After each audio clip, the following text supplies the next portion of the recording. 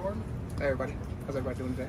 You? You know, doing all right. You know, living life. Had a good practice. Just had some fun, man. You know, just came out there, practiced the way we need to. All right, well, let's take it serious now. How did last week feel after you guys didn't get any tackles in the backfield against TCU? You guys had a bunch last week. How good did that feel for you guys? It felt pretty good. That was really a point of emphasis we were like consistent on throughout the week. Like, hey, we didn't get as much production as we wanted to, especially up front. We didn't show that we could be a dominant force up front. So that was our main emphasis of last week, was just being more physical, playing on their side of the ball, playing on their side of the football, and it just worked out when we, just put more emphasis on it, practice that every day. That was our goal. That was our mission going into the game, and it worked out in our favor.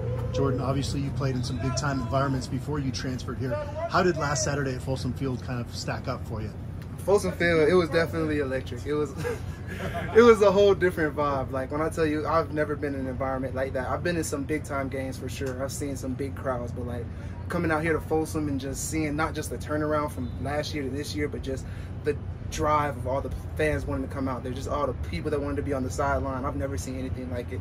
There were so many legends just on the sideline, some people in the stands. It was just insane. I've never been around an environment quite like this, and I'm pretty sure it's just going to keep getting better. Do you feel like last week's game could be a turning point for you guys as a defense? Obviously, in week one, you guys are still pretty getting used to playing with each other, with most of the defensive guys coming in the summer. Yeah. Do you feel like you guys are now kind of gelling and in sync on defense?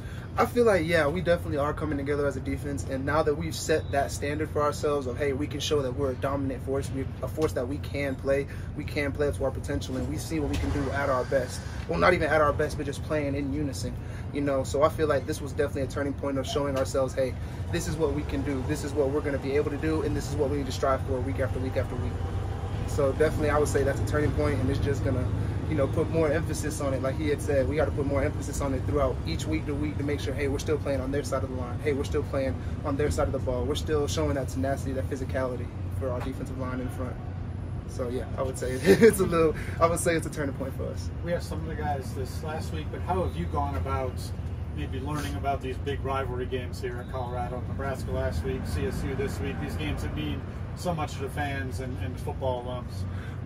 Definitely, it's crazy because where I live at, there are a bunch of football Colorado alums, and they've been basically giving me the go breakdown of everything. So I have some neighbors that would tell me, hey, this is the Nebraska game, this is the breakdown, this is what happened so many years ago, this is why the rivalry, and now I'm still learning a little bit about this Colorado State rivalry as well.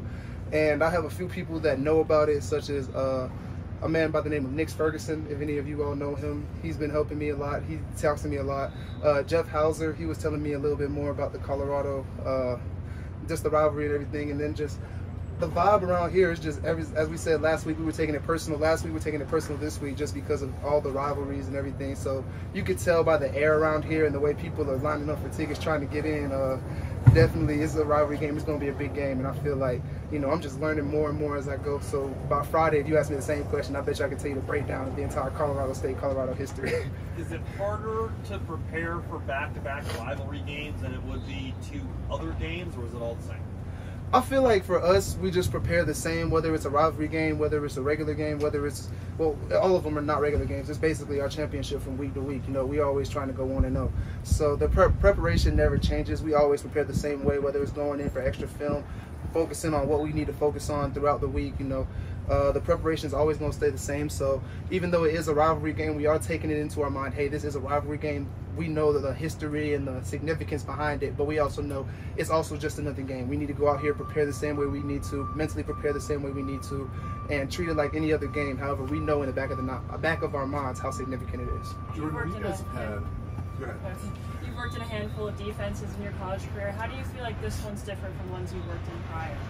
So with this one, I feel like I have more freedom as, my position, not just in rushing the passer and, dropping, but I also believe that Coach Kelly puts us all in prime position to make plays. As long as we do our job and play the assignments that we want, the plays are definitely going to come to us. A lot of our defenses are a lot like that, but I feel like ours is much more complex in the way that our defensive coordinator thinks outside the box of different defensive coordinators. He knows things that a lot of coaches don't know. And we have such a great coaching staff here with so much years of experience and expertise. It's like they can look at a play, see how it works out from practice, and just, we're going to adjust this, change the play, and then we run it on Saturday and automatically it works, So that's just the way that I see it. I feel like this defense that I'm in, it really not just puts me in prime position to make plays, but also puts me in the position to show my versatility as well, whether it be dropping, whether it be rushing the passer, whether it be anything this defense needs. I feel like it shows not just people's talent and abilities, but also their versatility, not just me, but everybody on the team. Thank you, Jordan. Appreciate y'all.